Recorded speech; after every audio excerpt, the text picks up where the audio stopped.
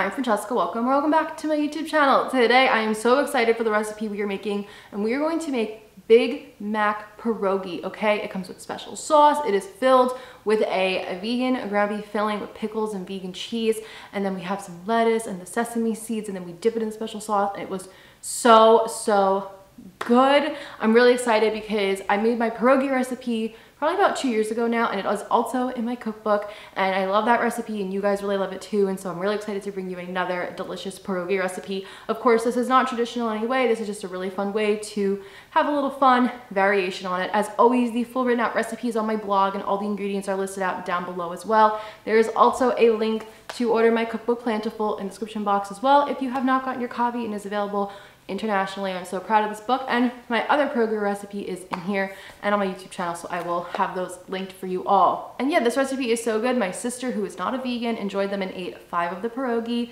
and I think you guys are really going to like them. So with all that being said, let's get into the video. Let's start off by making our dough. So I'm going to use all-purpose flour for this, and I'm just running my spoon through to get out any clumps. Then we're going to add in a little bit of salt and just again mix that up, make sure it's well incorporated. Then we're going to add in olive oil and water. I like to add my water in batches, so that way I can just make sure if I need to add a little less or a little more, I can just kind of see what the dough is doing that day. And make sure your water is warm. It just helps the dough to be nice and soft, and it's better to do it this way. So once it looks shaggy and like this and have little pieces, we are going to dump it out on a clean surface, and then you're just going to use your hands, make sure they're clean, to knead your dough.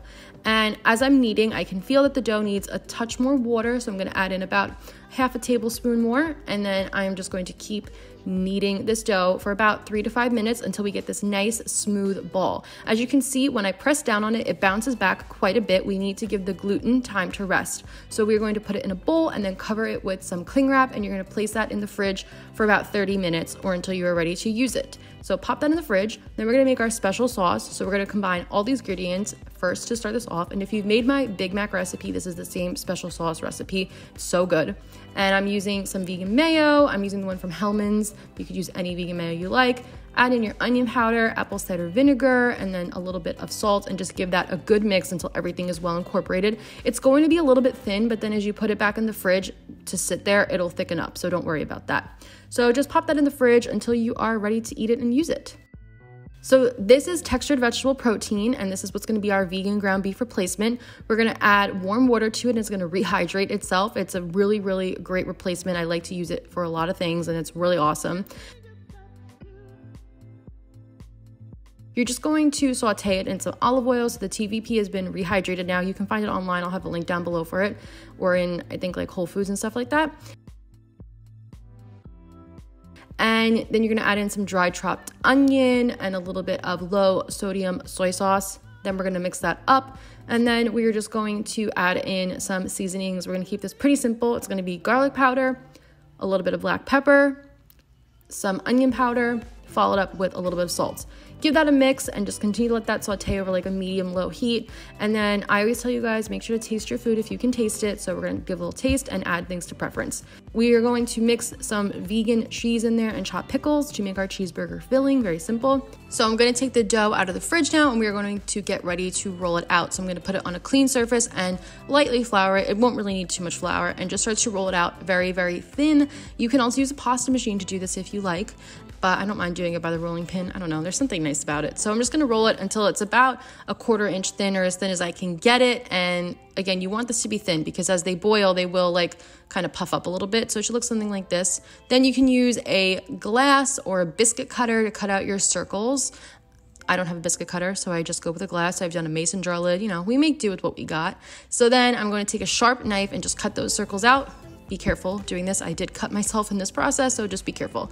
You're gonna gather your scraps, and we'll re-roll those out again to make more wrappers. And in the meantime, you can put the wrappers that you've already made just on a dish and cover those with a dish towel so nothing dries out. And you should get about 13 from this.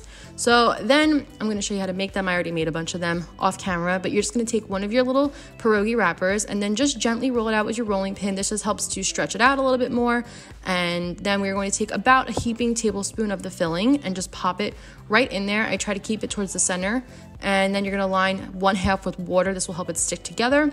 Fold the top half over to make a nice little semi-circle, a little half circle. And then you're just going to work really hard to seal this up. Use your fingers to press it down first to make sure all the filling and the air bubbles are not, you know, there's no air bubbles in there or anything like that, and the filling is getting sealed in. And then I'm just gonna pinch it really nice and tight. That way nothing explodes when we boil it, so you can see it's all nice and sealed up. So you will have leftover filling. You can either make more pierogi or you can use it for a bunch of fun things, so don't throw it out. So then these are our pierogi, and we're gonna go boil these now. It's time to cook them. So you're gonna boil them for about 3 to 5 minutes or until they float to the top.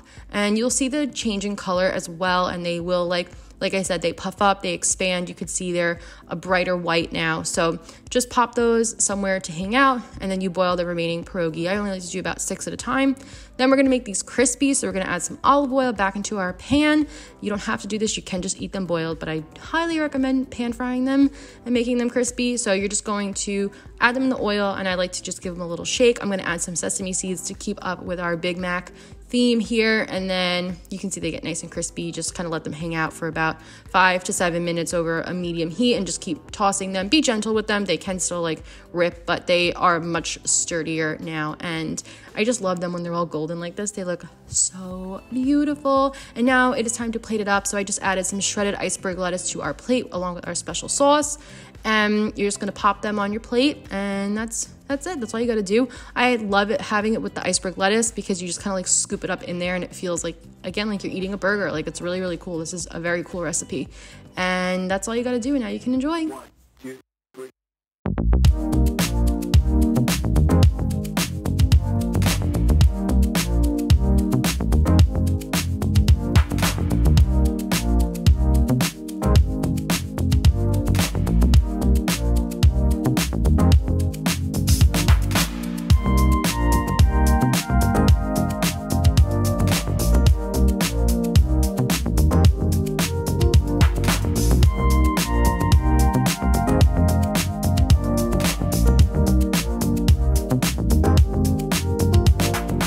All right, everyone, and those are our delicious pierogi. I really hope you tried them out because they are so good. I literally was biting into it and I was like, this feels like I'm eating a burger. Like, I know it should because that's the whole point of this recipe, but I was really, really shocked by it. So I think you guys will really enjoy it.